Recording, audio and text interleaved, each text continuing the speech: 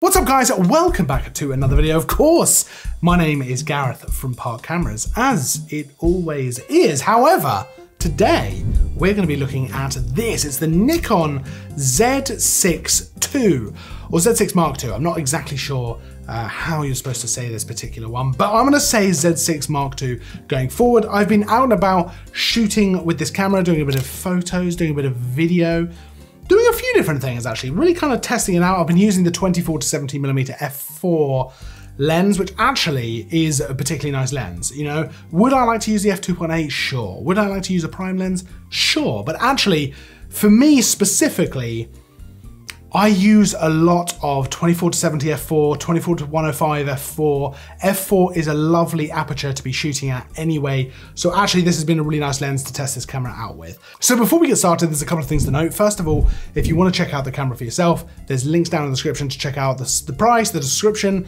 the full actual spec as well. So you can go check that out for yourself. Secondly, we've already done a first look on this camera where we talked about the full spec, and that was a much more of a technical video. In this particular video, I want to look at this from the perspective of actually shooting with the camera, what it's like to shoot with. So probably a little bit less tech heavy, a little bit less spec heavy, and a little bit more kind of ease of use, you know, usability, actually time with the camera, what it's like to use. And don't worry, we are going to talk about the autofocus for sure. So don't worry about that, because I know a lot of you are really interested in how the autofocus works on this camera. Now, even with those 2 points made, I should also mention one more thing, which is that I don't really shoot Nikon that much. I just don't use them that much. That's not because of any particular decision. There's no actual reason for it. It's just something that's happened. So I'm coming to this reasonably fresh, you know, I don't have any preconceived notions of Nikon as a brand or really of their cameras as well. I have, of course, used things like the Z7, the D850, the D810, a bunch of their lenses as well. But it's interesting to come into using this camera without loads of ideas in my head about it before I even use it. Let's start off with talking about the image quality from this camera. Now let's talk about photos first of all.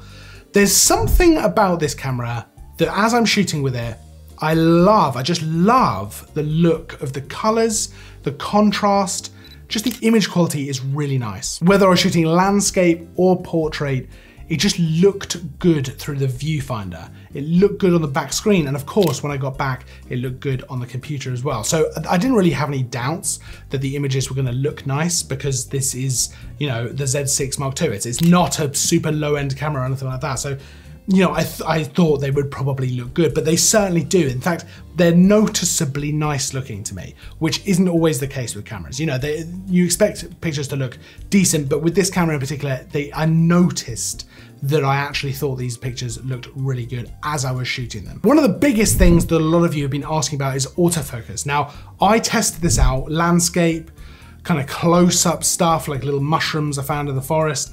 Portrait was a big one as well. And I'm coming into this using other brands who have kind of nailed things like eye autofocus and things like that. So I was interested to see how this was going to stack up. But I've got to be totally honest, really well, because the eye autofocus on this grabbed the eye, and I wasn't even half pressing the shutter. It would just follow the eye around the screen the whole time while I was there composing my shot.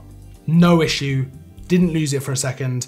With hair in front of the face, with hair back, moving the head around, it worked really well. And for portraits, I didn't have a single issue with eye autofocus, no matter whether I was closer, further away, it just worked the whole time. While I was shooting landscape, the close-up of the mushroom, it just locked on, it seemed to get what I was going for, and when it didn't, and it would lock onto a closer tree and I wanted to focus further away, I just tapped the screen and it would focus to that point. Super easy. And then without even me telling it to, it would track that point. So I'd press the point, and then as I recompose the shot, it would track the point that I've actually pressed. And as soon as I realized that's what the camera was doing, it made it incredibly easy to focus for landscapes, to focus for really anything at all, which is a really big plus. You know, because you don't know how autofocus is gonna work until you really kind of test it out like that, but worked with no problem at all. Now that was for photo, so that was great for photo, but for video, I was also using autofocus because, you know, I know how manual focus is gonna work. It's gonna work basically as well as I am able to do it. So I wanna try out the autofocus. And I'm happy to report, I didn't have a single issue where it fell off, where it was hunting, where it didn't know what I wanted to focus on. I was able to press points to actually select focus points, and I was able to let the camera work it out for itself as well. every single time. It would focus on my subject. It would focus exactly, seemed to be at least, where I wanted to focus. No hunting back and forth, no scanning around, no going crazy, just worked. And that is ultimately all I really want from an autofocus system. I just want it to work. I don't even really want to be thinking about it. I was moving with my subject. So Matilda was walking and I was walking behind her. I was walking around the side of her. I was walking around the other side of her.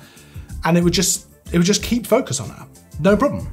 Just the whole time without losing it at all. Not even for a moment. And that's a big deal. That's a really big deal because it means I'm not even thinking about autofocus. I'm thinking about composition. And I'm thinking about where I'm going to be standing so that I don't fall over with the camera or something like that. Now, speaking about those shots in particular where Matilda was walking and I was following her or walking around her, I was shooting around about 50mm because I don't want to go too tight with the focal length because it just makes it harder and harder to keep the shot from being shaky. So about 50mm is where I was going for. But actually, while I was shooting, it was very obvious how much the in-body image stabilization was doing. It was keeping the shot remarkably stable, really quite shockingly stable. And actually, that made it easy, really easy to shoot handheld video. I didn't really have any problems with walking while shooting, so I'll often do kind of a panning shot like that or something like that while standing still, but actually while walking, sometimes that can be a little bit dodgy. Sometimes you get the shake. And actually with this camera, I didn't have to worry as much about that. Of course, you're never gonna get rid of that. Even if you use a gimbal, you're never fully gonna get rid of that walking shake. But with this camera, with the in-body image stabilization, I felt like I was able to basically walk with the camera. And as long as I was, thinking about it a little bit, I was able to keep it pretty steady, and that is impressive. That is a big deal for any videographer or filmmaker or anything like that, because that makes this very easy to use. If you can run and gun shoots and be sure you're gonna get pretty stable shots that you can probably then tweak a little bit in post, to just stabilize them a little bit, that's a huge thing.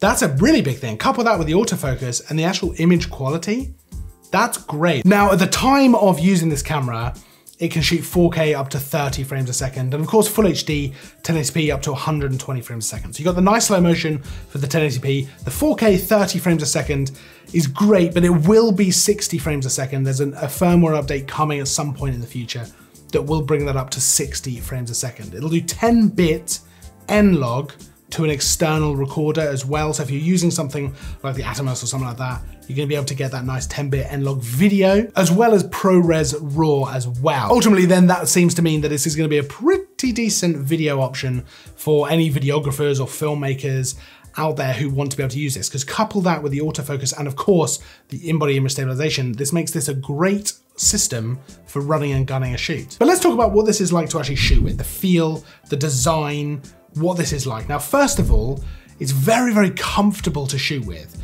I don't know if Nikon have actually made the grip any bigger, but it feels really nice in the hands. It feels very comfortable. I've got quite big hands, but it fits around this grip really, really nice. The buttons are all laid out very ergonomically. And of course, you've got both the D-pad on the back and the joystick, which I always appreciate, as well as a dedicated ISO button on the top here and exposure compensation and stuff like that. And then you've got a separate shutter and movie record button, which I also really appreciate. But one thing I particularly liked on the top of the camera, which I found myself using a lot, even though I didn't expect to, is the little screen on the actual top, which reads out a lot of the settings that you're using. So you can change the settings without looking at the back screen, without having to look through the viewfinder. They're all on the top screen. And this is something that I didn't realize I was missing on some other cameras, which I now realize I really, really like. It just was very easy and straightforward and actually was saving me a bit of time. It's just easy to use, which is always a big plus. Of course, if you're interested in this camera, you've probably already heard this now has dual card slots. A big deal, because on the original Z6, that was obviously a little bit of a mistake. That was obviously something that I imagine Nikon probably regret, but no worries, they've fixed it. There's now dual card slots on this camera, which is a big deal, especially for anyone looking to use this for wedding photography or wedding videography or any event stuff where it's really critical. You can't reshoot the stuff and it has to be backed up. That is a great thing to have available to you in the camera. Of course, I totally understand if you're sitting there thinking, it is great, sure, but I would also just expect it. It's not like it's this incredibly big deal that, wow, they've done this. But yes, and I agree, it should be in there. It's kind of a no-brainer, but it is, and that's really good. I have really enjoyed using this camera. Like I said, I don't use Nikon as often as perhaps I should, or as perhaps as I'd like, but it does feel really good. It's a fun camera to use because it's comfortable, it's ergonomic, and it's got a lot of settings that I really like. It doesn't completely reinvent the wheel.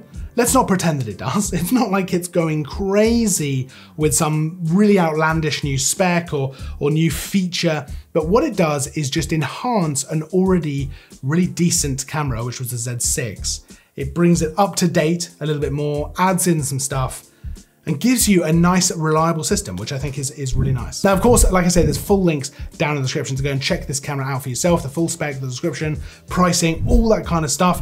Of course, if you have any questions about the camera yourself, pop it down in the comments. I will do my best to get back to you ASAP. If you like the video, make sure to give it a thumbs up. Make sure to subscribe as well. We've got new content all the time, tutorials, reviews, all kinds of stuff. I will, of course, see you in the next video. And as always, thanks for watching.